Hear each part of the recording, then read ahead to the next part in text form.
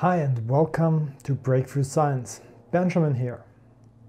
Stephan Hawking, one of the greatest thinkers of our time, died March 14, 2018. This session is about Stephan Hawking's scientific heritage. In short, about Big Bangs and black holes. Enjoy.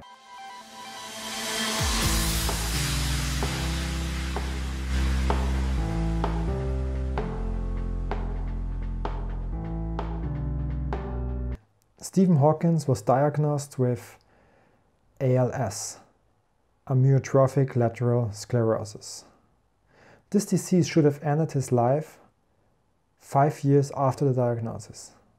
Nevertheless, now, more than 50 years after this diagnosis, his life finally ended. And he leaves back a great heritage of public outreach, scientific discoveries, and a strong will to live. Okay, let's start with a crash course in Big Bang science. The universe started in a very small little point. All mass, all energy was contained there.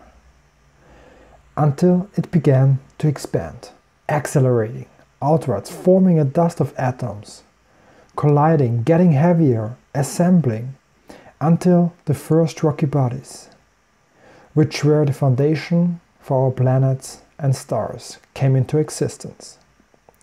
The whole universe, with all the galaxies in it, keeps expanding up to this day. Nowadays, this theory is widely accepted, but it hasn't been the case in the 1970s, as Hawking developed together with Penrose the on general relativity-based idea that the universe began as singularity. Okay, one moment. Let me try to explain this statement.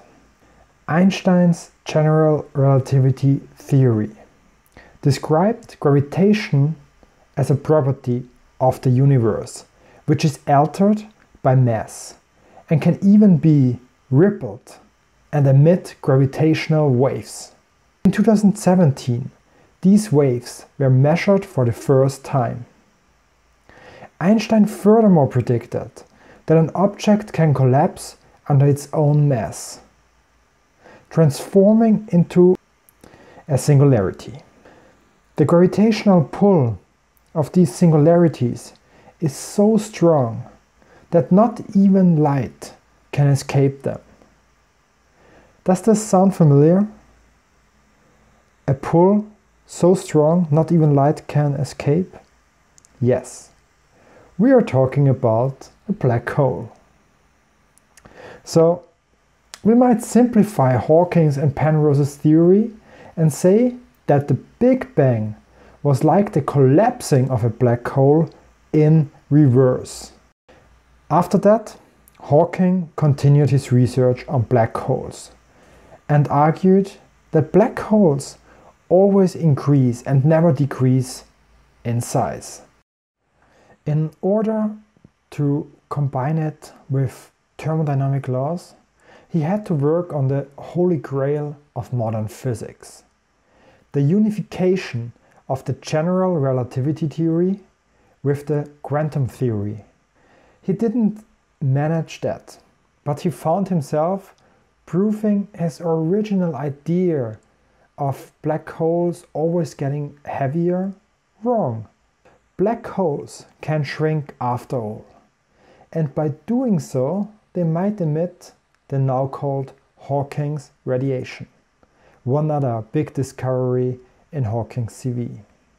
Hawking radiation is based on a quantum mechanical principle that in empty space, so a space free of any atoms, particles are continuously coming into existence.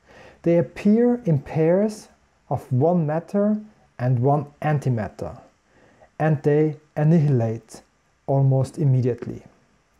Hawking argued that if this happens close to a black hole, one particle can be soaked in while the other one is transferred into the universe.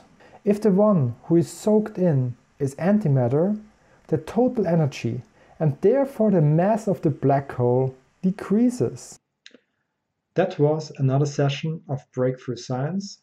I hope you join me for the regular video next week Wednesday. And until then, stay tuned, stay curious. See you soon.